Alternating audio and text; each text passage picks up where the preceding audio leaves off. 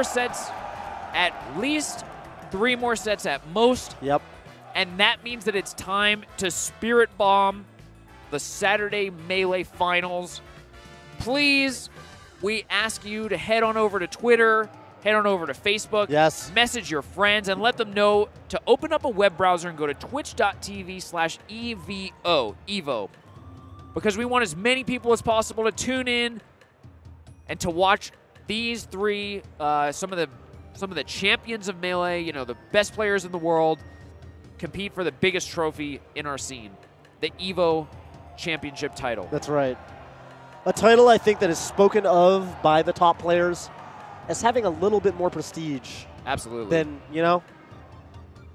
Absolutely. Mango has been threatening the 3VO for 2 years now, right. 3 years now. Yep. Armada, who looks to be just kind of at the top of the metagame right now, looks to be just one step ahead of all of his peers. And the man who will never stop getting in their way, HungryBox. Just, you know, like a...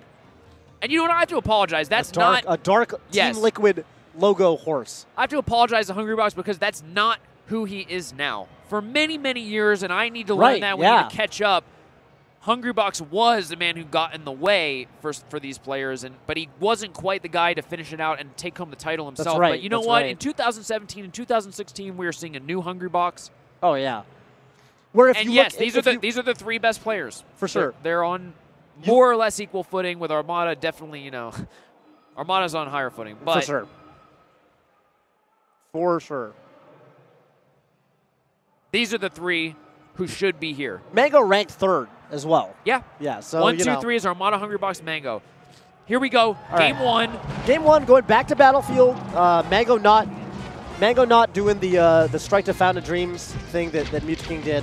So Mango, if he watched that set, I think, you know, hopefully he knows what to expect. And I think when you're playing against a person that's very dedicated to the ledge cam style, you know what's really important is maintaining a lead. You want to take the first stock, and you don't want to give them the opportunity to play, essentially for the timeout if it drags on long enough. And Mango doing a great job so far with a basically untouched first stock. Yeah, looking very different than Mutaking style with Fox. Right. They can't camp you if they're not ahead. Ultimately, right? Right. You can't rely on that style. Mango's going to run away and laser. I mean, is he actually going to do that? I'm not sure, but that's what he should do. And if he plays the same sort of, you know, middle ground, aggressive, some laser camp style, I think he's poised. But HungryBox tying it up 3 stocks apiece. Mango playing the platforms a lot, doing a lot of like aerials off the platforms. Right, I think is looking for a roll. HungryBox, because he does play Jigglypuff, who is a character that doesn't really have the greatest out-of-shield options, HungryBox is forced to roll more than a lot of other top players. Wow, what an up smash. When you're getting those raw up smashes like that, when I say raw, I mean you're not comboing into the move. You're using it, and they are in they're in a state where they're able to move, they're able to act. A lot of the time, that's you doing a little bit of a calculation on like, okay, is the Puff likely to jump here? Are they likely to? And wow, Mango. That hurts if you're HungryBox. Yeah, off of a missed rest off of a jab reset. I have not seen that. That was like 1% too low. 1% too low for the KO off the top. Hi-ya! All right, so Mango now, he's gotten a lot of really clutch up smash KOs on HungryBox here. Is he going to do that? I know, man. You know, did you see it right there? I thought he was going to do that back there. He's messing around off of stage like he did versus... did he do it versus Armada and die, or did he do it versus HungryBox? I'm getting it confused. Well, I was thinking he was going to do it. Exactly. I was thinking he was going to do the backer that panned out, the one where he went off stage, but it worked. Yeah. And I wonder if we're going to see more of that. I'm not sure. Wow, HungryBox. Yeah, despite everything, you know, Mango had a pretty big lead, but all of a sudden it's basically tied. Mango just taking that stock. Yeah. But yeah, I mean, this is a much more of a fight than the Mutaking set, yeah, right? The Mutaking set felt like a tactic versus another tactic. Exactly. Mutaking, it seemed to me, was just like letting HungryBox stay in his shield and basically letting our HungryBox do what he wanted. Oh my god. He didn't really have a will of his own. He wasn't like trying to get stuff to happen. Whereas Mango really mixing it up and, you know, keeping HungryBox honest. Yeah. HungryBox will just take out the trash if you let him. Yeah, actually that's really important with Mutaking, I think, is that a lot of these other Foxes that are at the top level of play, Armada, Leffen, now even Mango looking at this, they actually have They actually really punish HungryBox for ledge camping. I feel like we did not see any of that. Oh, up throw up air, and he gets it! That all started with a roll from HungryBox that Mango was just ready for. You know, like I said, King just really let HungryBox stay in shield and like kind of do what he wanted, but you know, HungryBox just rolled one time, he got back air by Mango, he was off solid footing, and it just turned into a KO. Here we go on Dreamland. Again, 3 out of 5. Mango up 1 game to 0. Yep. No bans. And this is the best stage that HungryBox is really going to get in this matchup, which is debatably even. Right, so in the counter pick war, you know, Mango definitely has a character and stage advantage. Great!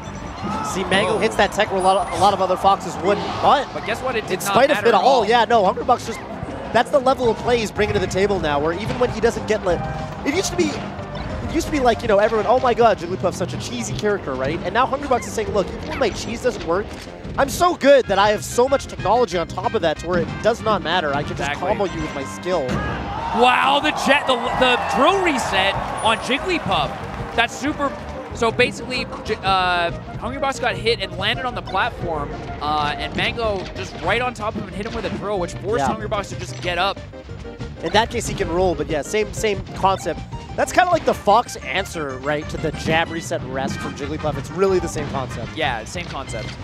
And I think that, you know, the tech chase on the platform is the one that I think Mango kind of pioneered. I feel like I saw it first, maybe mid last year, maybe at Genesis or something. But, you know, comboing floaties where you end up drilling them, like, down onto the platform. Oh, my God. Mango's recoveries. Yeah, no, totally. And, again, this is the only stage where that up smash is not going to KO. Yeah.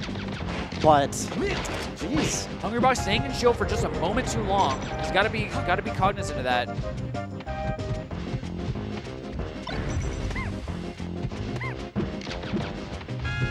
Here's Mango. Oh. Mango doing very, that KOs, wow.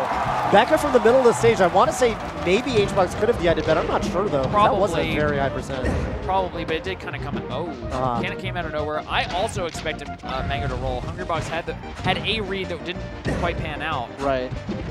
Oh, no! Oh, God, that's damage for Mango. Yeah, Mango just came down with a nair, and unfortunately for HungryBox, like, it just won. Oh, with the moonwalk?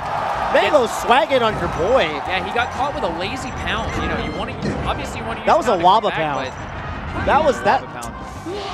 What's up, Waba? What's Shout up, out to you, man. Yeah, how's your boy doing? Not looking so hot. Anyway, so Mango up to, you know, you were kind of saying how, you know, Mango and Armada should be watching that Mute King set Afraid, but Mango responding exactly as you should. If you don't give HungryBox the lead, he can't camp. He's got to play your game. It's true. Oh, no. And Mango playing a better game right now. Yeah. And I mean, I wonder if, like, Mewtwo King got HungryBox in, like, the wrong frame of mind, because this is just a totally different Fox. Yeah.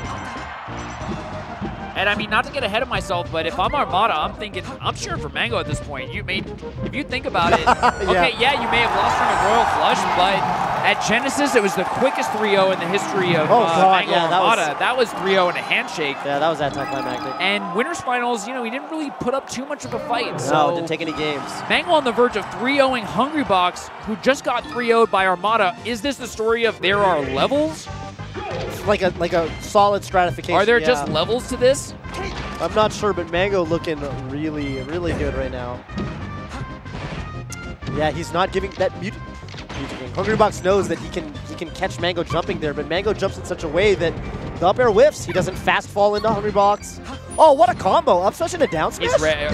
Oh my God! So ready for everything that just happened. Yeah, that was definitely sick. I don't know if it was up smash that led into the down smash, but the down smash was genius, and then the smash, down smash, the edge guard was just. Oh, Mango. All right. Well, what attack! Oh, HungryBox. HungryBox went for the rest down there. A little bit of style. Oh my God. That tech was insanity. It was, and it didn't matter. Well, without that tech, I think HungryBox was coming back. So honestly, I mean, if that's true, then that tech actually made it a stock trade as opposed to Mango just going down to stock. So for sure. And now that HungryBox is the lead for the first time in the set, yeah, now the camping game. No, he's actually going in. He's actually not, you know, fully maybe knowing that Mango a little more well-versed in countering it than Mewtwo King. I don't know. It's like we were talking about Mewtwo King, not the type to get impatient, but he's also sometimes not the type to like he's presented with this threat of the camping Jigglypuff off stage. And yeah, he doesn't get impatient, but doesn't do anything about it. He doesn't do anything right? about it. Too patient. Too patient. And I feel like Mango, at least right now, he's playing with kind of the right level of, you know. Yeah, there's a point where oh my God, he put him to fell sleep. to sleep, but he didn't. I don't think that he reacted to it. No, unfortunately, I haven't seen a sleep Put punish. my man to sleep. Yeah, I haven't seen that. Since like I played as a casual. Yeah. Really? He could have sleep stalled him too. I don't know if that's even legal. You know, you keep sleeping on the ledge. I know about that. Yeah, keep singing, and then you do it for 6 minutes, and the match is over, and you win. I don't know if that's legal. That might not be legal. What if it is? That would be so sick. I don't know. Yeah, I would do it. Why not? So you know, Fox usually the one to KO Jigglypuff with the up smash, but there's one from Jigglypuff's side if you're counting up smash KOs between these guys. That's right. Mango running off stage, weird. Yeah, not what he wanted. There's the rest. So that's game 3 going to HungryBox, and I will say that every single time that I thought to myself, all right, HungryBox is out of the tournament, let's think to the next thing. HungryBox is not out of the tournament, ladies and gentlemen. Yeah, no. HungryBox has, you know, yeah, absolutely, he can win this set just as easily as Mango can. He rides this lead, sorry, and then it's game 5, and then who knows what happens from there, exactly. Right? He almost is like I don't know if this is actually how a Venus flytrap. Wow, Mango's stealing a little bit of Armada technology there with the run-up down to. Remember, yeah. I think EVO, it was EVO 2015 finals, and Armada with the run-up down tilt really dissuading HungryBox from the ledge camp. So Mango does have some tech. That up air. Yeah, where I think that HungryBox like took CEO, the major before EVO, pretty handily using this tactic of ledge stalling. And maybe he played his hand too soon. Exactly. Yeah, that's what we were saying back then. More or less a tie game. Yeah. This invincibility is going to mean a lot. Okay, Mango survives. He does get hit by that. Okay, dodge the tomahawk. Lasering a little bit, but he's a little too close to him there. He's got to be careful. Laser, I like of course. The idea. I was just going to say laser or projectile that doesn't have stun. So, in most other fighting games, if you're hitting them with your projectile, you're safe. But in Melee, you can still get hit. You don't want to trade damage for damage plus knockback. Right.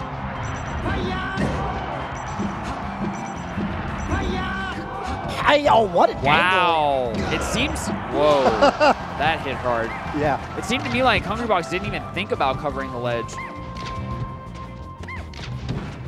Oh, sneaks in that 11%. Yep. Mango shines him on the stage. Oh, Pound.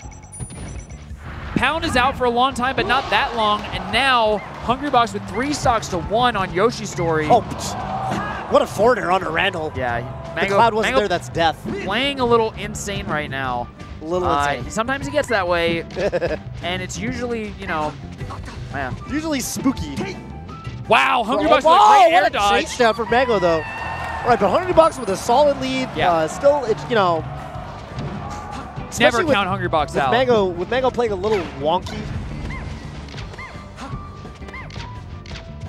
Shooting some lasers. That run up down tilt, yep.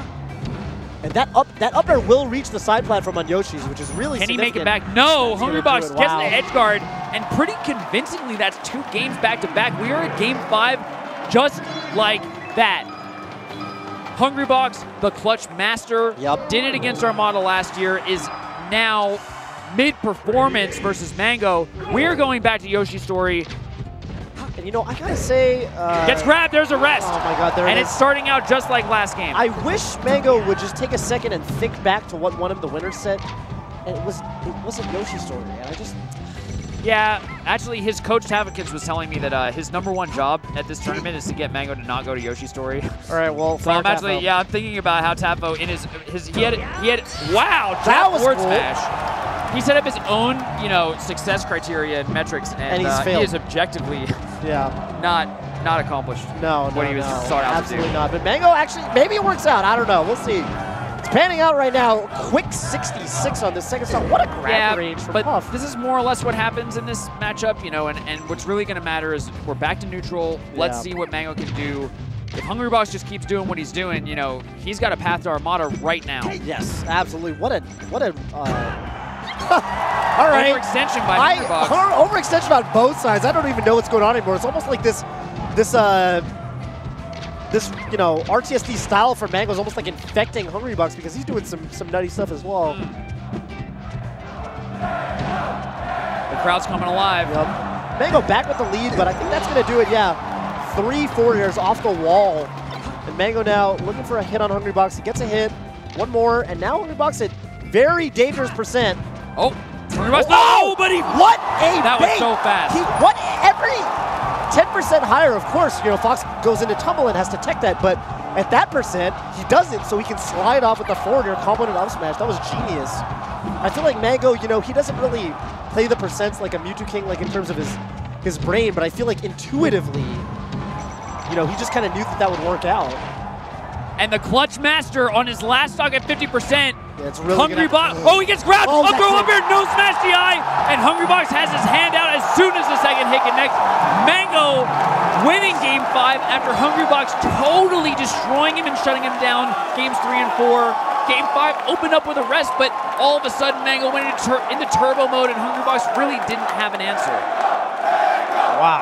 Last year's EVO champion is eliminated, and now Mango has his chance at revenge against Armada. That's right, for last set. This looks like a, I don't know. This looks like a different beast. I don't know. You got to give it to Mango, right? Yes, the set was 3-0, but you compare it to the Genesis set, and obviously Mango had a lot more counterplay going into it. Right. Games 1 and Game 3 were very close. Game 2, a little bit of a blowout. Please, again, you know, you call for the Spirit Bomb. Please. Hands in the air. If you have not yet, first and foremost, we appreciate you tuning in. Yes. Just hanging out with us, just watching us. Following these players is enough. You don't have to do anything more. No, you don't but have if you want to go the extra mile, we would so appreciate. Do you have a tweet that they could retweet? Do we have any retweetable tweets?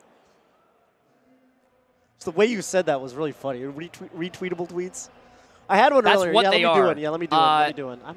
Pro tip from a commentator, please tweet out the stream link, because you know what your friends are doing. They see something and it's like, oh, check out, you know, this awesome video game, and you don't have a link, and they're like, well, I'm probably going to do nothing.